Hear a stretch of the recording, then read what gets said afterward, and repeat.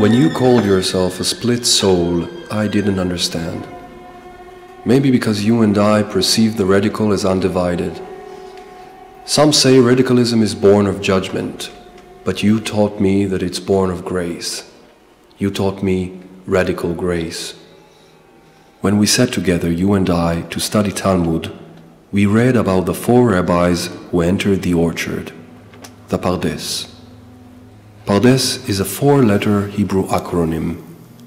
Pshat, simplicity. Remez, allegory. Drash, inquiry. And Sod, secret. When you enter the orchard is within you. Simplicity represents your political activism, founding shelters for battered women, putting yourself in the breach for Palestinians, for the gay community, and for the Black Panthers.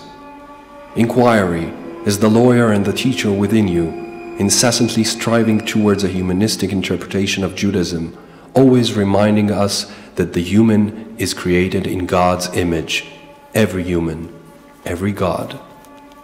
Allegory, that's your tremendous love for art, theater, and the beauty of human creation.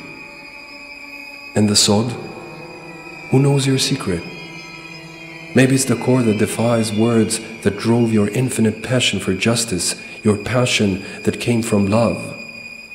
And maybe your secret is the secret of the wounded healer.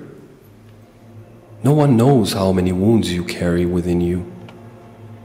You thought that if you healed society from its ailments, if you protected the weak from the strong, you could heal your secret wounds. But the passing of time taught you the curse of the shaman, that the wounds you carry will not heal, because they are the source of your power to heal others. Here in the funeral, all of you who came from near and far to give my mother her last honor, all of you are witnesses to her struggle for justice.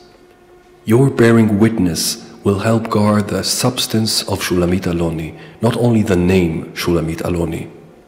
So long as we bear witness to her acts, she will continue to live among us. I would like to end with the memory of her weakness. So beautiful she was also in her weakness. When the mind fades and the heart remains open to love as the heart of a child, one door shuts, another one opens.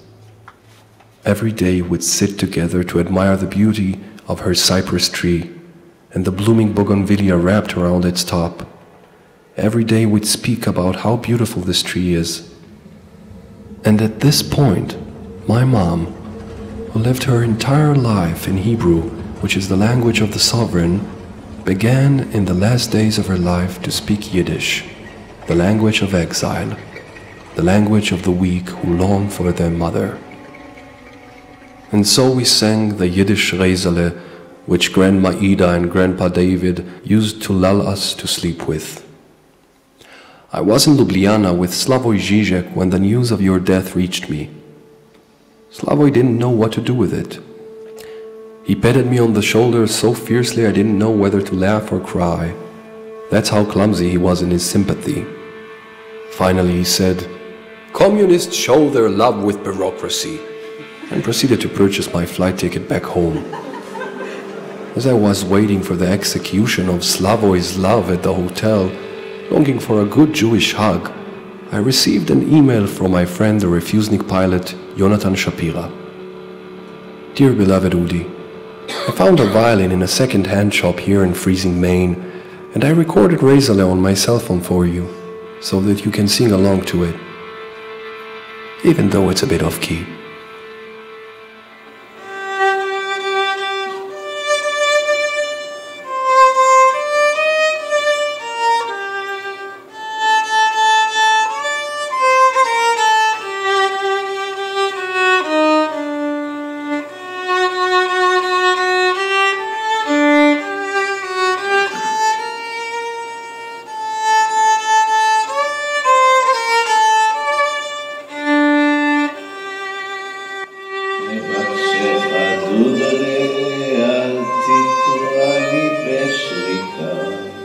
שוב ישרוק אמי אומרת שריקה ממנהגי, זו מידה של גוי, קרא פשוט בלשון אמנו, קום, קום, קום. וככה השכינה, שלמרות שאנו לא מאמינים בה, קראה לי אמי לפרדסה, פרדס האם הגדולה. היא קראה לה בלשון אמנו, קום, קום, קום. בואי